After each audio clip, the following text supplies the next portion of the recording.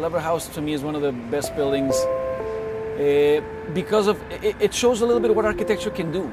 That's a building that talks about the public space that lifted itself to have a public realm integrate to the city. So it's not only about the architecture, but what architecture can root in the city and create more space for the city. To choose a favorite, I would probably say the Flatiron, because I love the fact that it is such a child of the conditions around it. Like each time I pass it now, I do get excited by this sort of completely almost accidental beauty it has.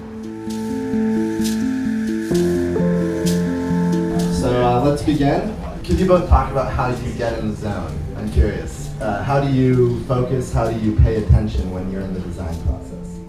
There's a lot of things out there that for each and every one of us is grabs our attention at some point. And when it's something important, you just kind of hold on to that and you start building upon that and you create stuff around that idea. It's so important to keep the focus on where the world is, where society is, where life is, where it's going, and then that becomes our invitation to intervene and to accommodate. The best way of maintaining focus is when you have attention to something that catches your mind for whatever, and you select that, you kind of blur out the noise around it. Things that make sense to me, and especially things that come with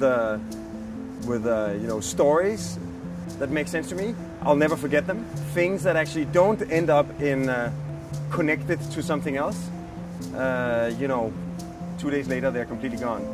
So I think everything that actually fits into the bigger puzzle becomes part of my mind forever, and everything else fades away.